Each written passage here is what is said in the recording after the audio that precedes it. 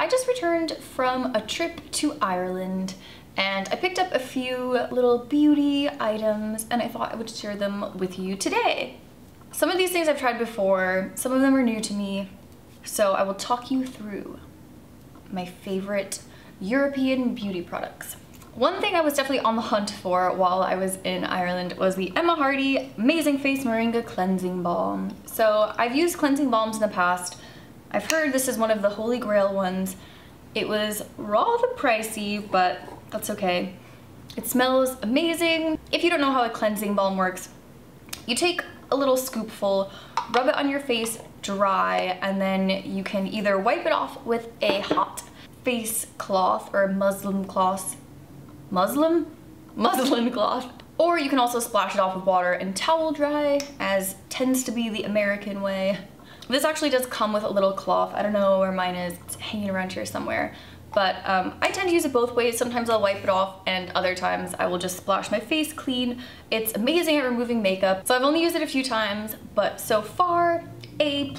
I also picked up the Earle Eye Bright Soothing Eye Lotion, which is a product I have used before. I think I actually got this about 3 years ago when I was in Europe.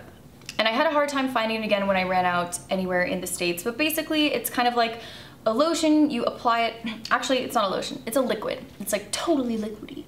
And you apply it to cotton pads, and sometimes I use it after removing my makeup with something like this.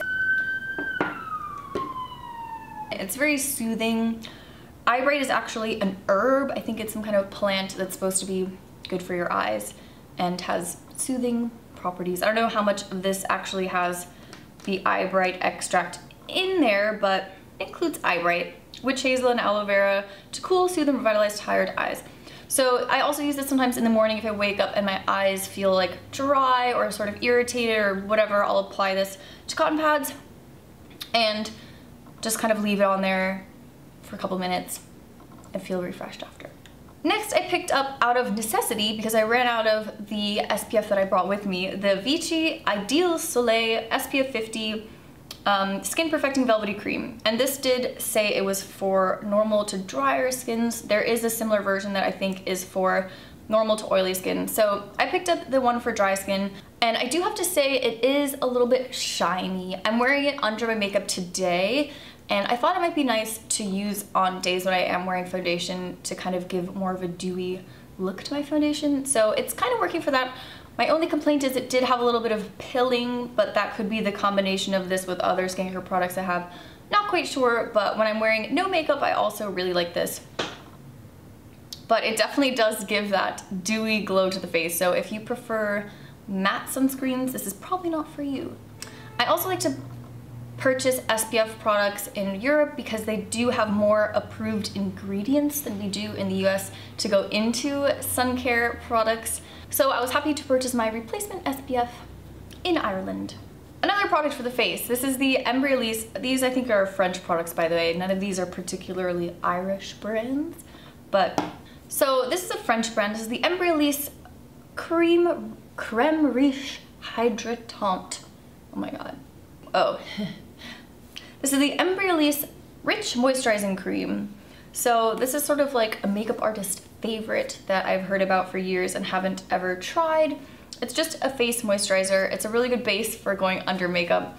And one of my favorite things is the scent.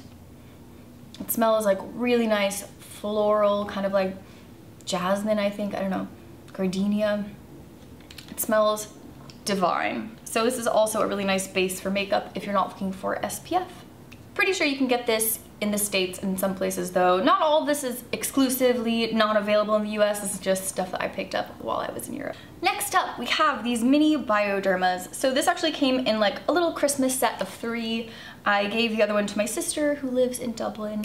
So I took these 2 home. This is just a regular Bioderma. This is in my cellar water. It's also a great makeup remover.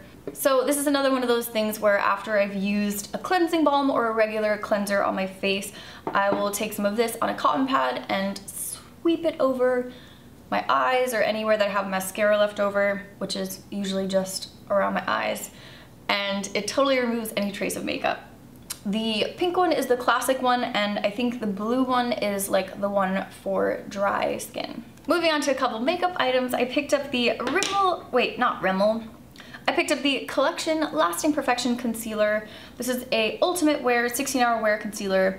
I have actually tried this before, and it's a really super good concealer. I got the shade Fair.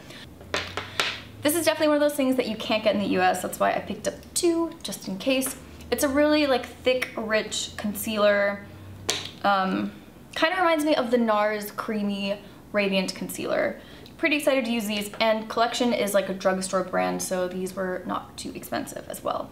Another thing that I found and was super excited to try was the Essence Snowflake Single Eyeshadow. I have tried this as an eyeshadow, but I actually picked it up as a highlighter. I've heard that this shade is like a perfect light shade for those of us on the fairer side.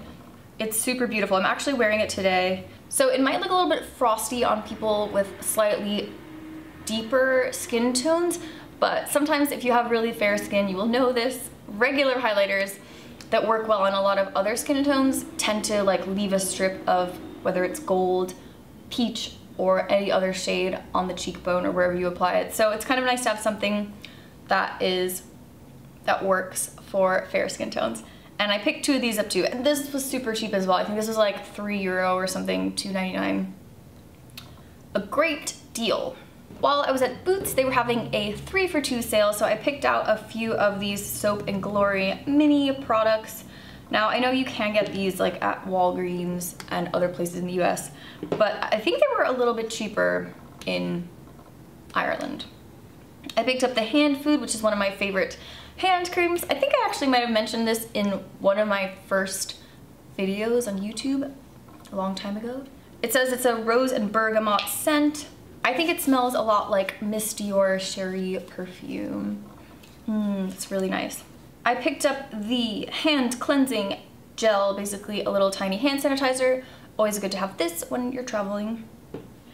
And the Soap and Glory Clean On Me shower gel in this mini size. I think this has kind of the same scent as the hand cream, but I've used this before and enjoyed it. I've got some more traveling coming up, so happy to have mini sized items. The next item I picked up is a fragrance roller ball. This is from the company Yogandha. This is the sandalwood and frankincense fragrance. This totally does not go with the scent of the hand cream at all. It's basically just like a fresh sandalwood and frankincense essential oil blend. Really nice. I tend to like these little rollerball essential oils to throw in my purse. Also kind of in the essential oil realm, I picked up this Works Deep Sleep Pillow Spray. So this is like a spray that you spritz on your... I'm gonna fall asleep. It smells so good. It's like an essential oil blend. I think it is lavender, chamomile, and something else. Yeah, vetiver. Am I saying that right? I never know. But it smells amazing. It's like really natural essential oil smelling, kind of earthy, and you're meant to spritz it on your pillow before going to sleep, and it's supposed to help you fall asleep, basically. Very calming. I don't usually have that much trouble falling asleep, but I do think it's a nice ritual for the end of the day. And the last thing is not a beauty item, but I figured I would throw it in there anyways. I got this 1 line a day 5-year memory book journal. So you basically write like a tiny little entry every day going along the top of the journal for the first year, and then the next year you go to the next line down, and so on, so that you can see what you did on that same day in the years past. Hopefully I'll be able to keep up with it. I don't know, it seems like a big responsibility to write something every day, but I think it'll be really fun to look back on if I do manage to finish the whole thing. So I think that's all I picked up in Ireland. Thank you so much for watching. Let me know in the comments below what you want to see next. Give this video a thumbs up if you liked it, and I will see you in the next one.